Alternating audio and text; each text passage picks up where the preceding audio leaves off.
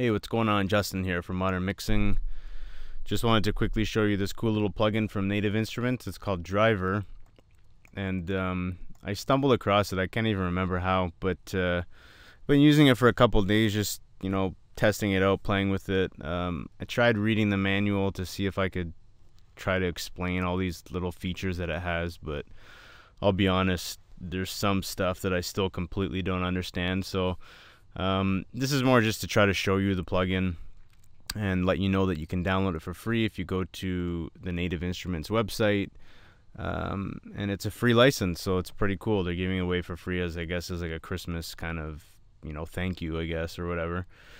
But yeah, it's only available till the 31st, and after that I believe it's like $50 for the license. So I personally think that even if you can't get it for free, it's still worth it. It sounds pretty cool. It's got some interesting stuff. So I've also done a couple of my own little settings here for drums and for some synths and stuff. So I'll attach those in the description below, and then you can download those presets if you want.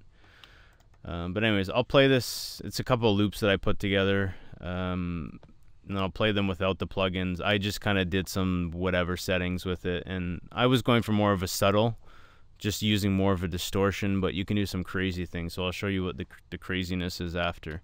But this is without the plugins.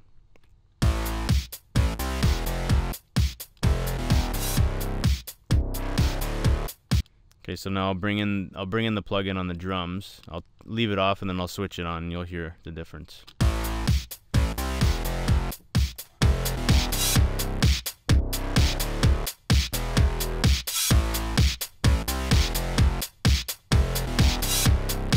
Okay, so let me show you something. Like, the thing that's cool about this plugin, what it's doing is it's actually bringing the drums more in your face, but it's not actually increasing the peak volume. So it's just turning up the perceived loudness, which is actually pretty cool. So you'll see the peak meter here, and then I'll turn the plugin on and you'll see it's not really getting louder. The peaks aren't getting like louder, but the actual sound is getting louder. So it's adding that harmonic distortion that you need to make things sound or perceive them as to be louder. But anyways, I'll show you. Watch it here.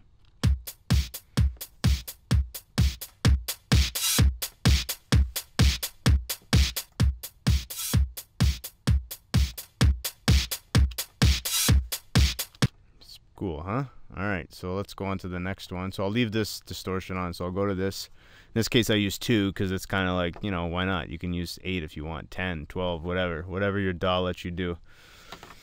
So I'll play without it, and then I'll bring the first one in, and then I'll bring the second one in.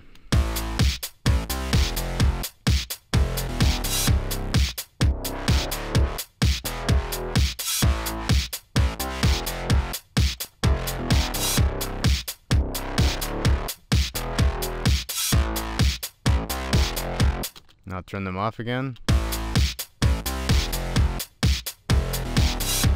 Back on.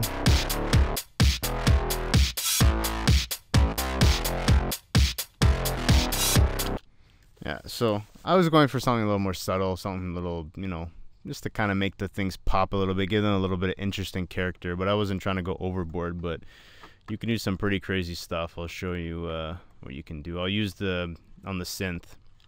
I'll leave the drums playing, but you can see what this will do. Now I'm just flipping through the presets, so.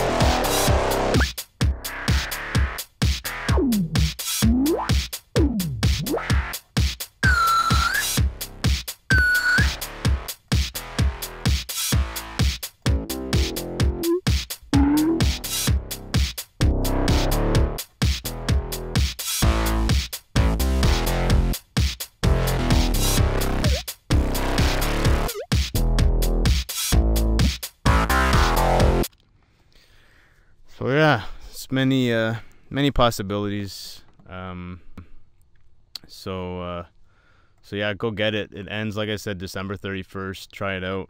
I think it's more geared for producers and trying to shape your sounds or create something interesting or unique. But from a mixing standpoint, I would use it more subtly. Like I said, with the drums, you know, maybe this one was a little bit too much distortion on the drums in this case, but you can see that you can add just little tiny amounts of distortion to it, and it'll just make things kind of come alive. So try it out, get it, and take care.